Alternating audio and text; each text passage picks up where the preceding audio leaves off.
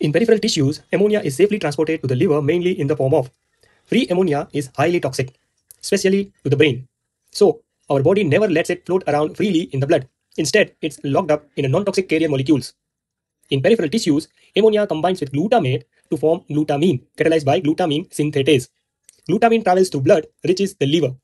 Glutaminase converts glutamine back into the glutamate and free ammonia, which then enters the urea cycle for detoxification. In muscles, ammonia combines with pyruvate to form alanine. Enzyme is alanine aminotransferase.